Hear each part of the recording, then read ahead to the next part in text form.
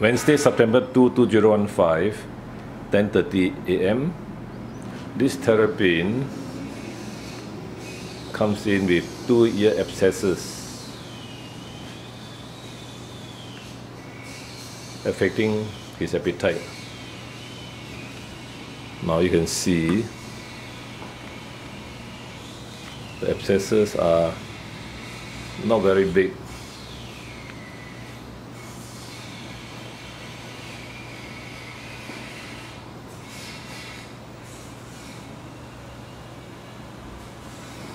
On both ears.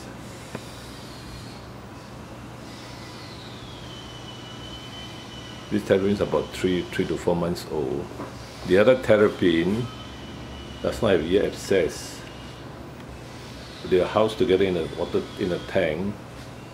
So it's possible that the tank is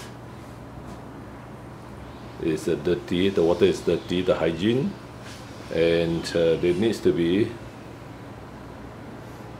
daily change of water.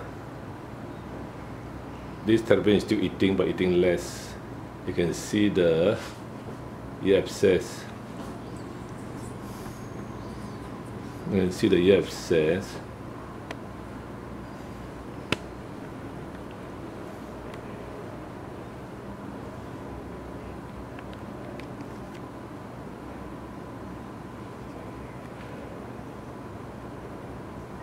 On both ears.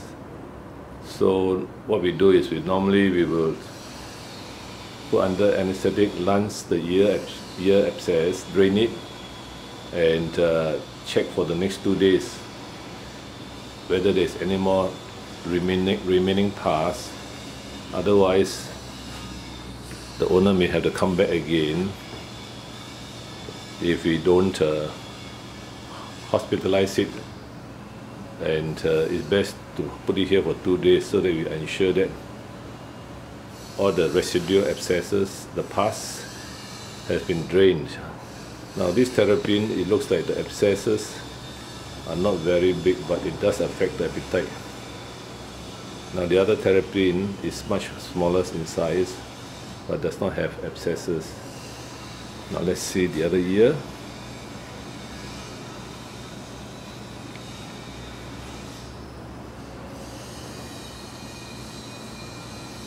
Now we weigh the terrapin. We weigh the terrapin here. You can see the weight. It's a 14 grams today. Now you can see the shells are not in good condition for this young terrapin. It could be the diet or the water. We don't know. Yeah. You can see it's still active, still running around, but don't have respiratory problems. As you can see, it doesn't open its mouth gasping away, so it's good news. It's housed in a tank actually.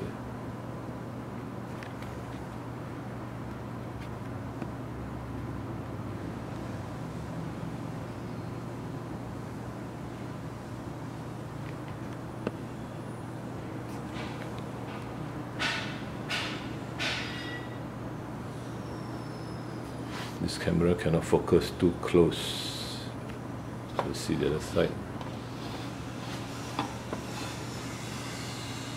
The other ear. Later we will do the lancing and drainage of the pus, and put it in for 2 days. There should be no more recurring ear abscesses. If the owner keeps change water daily rather than 20% and then 20%, he will install a filter for his tank. Probably this infection could have been there before, but the owner had this terrapin for 3 months and there was no ear swellings. Now he does the internet search for ear swellings in the red ear slider, and that's how we got to Toa Payoh vets, as we have done quite a number of cases of ear abscesses.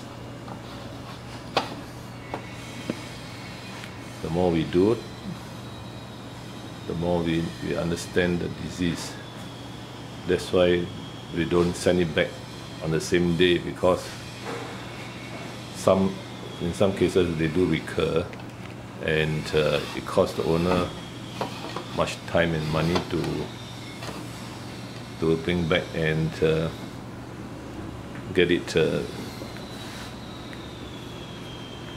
redone, operated again. I can see the abscess is quite big actually. It's not that small.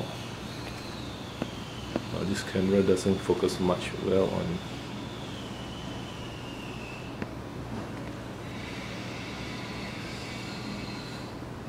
Terrapin. Let's see the other side.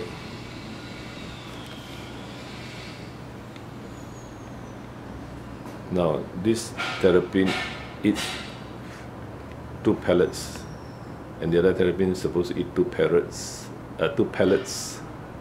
broken into 2 halves, so that means 8 half pieces per day. But now, of course, the appetite is down due to the pain in the ears.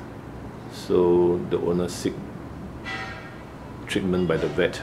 According to him, the video shows self-treatment as well. But the vet treatment is advised. Toa Payoh Vets, September 2, 2015, Wednesday, Singapore. Ear abscesses in a young terrapin around 4 months old.